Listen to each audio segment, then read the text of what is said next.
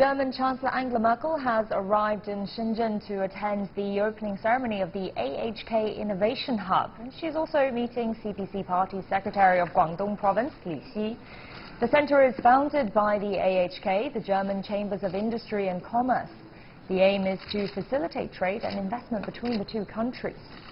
Earlier in Beijing, the two sides agreed to step up cooperation, especially in emerging industries such as artificial intelligence and new energy vehicles. This is Merkel's first visit to China since her re-election.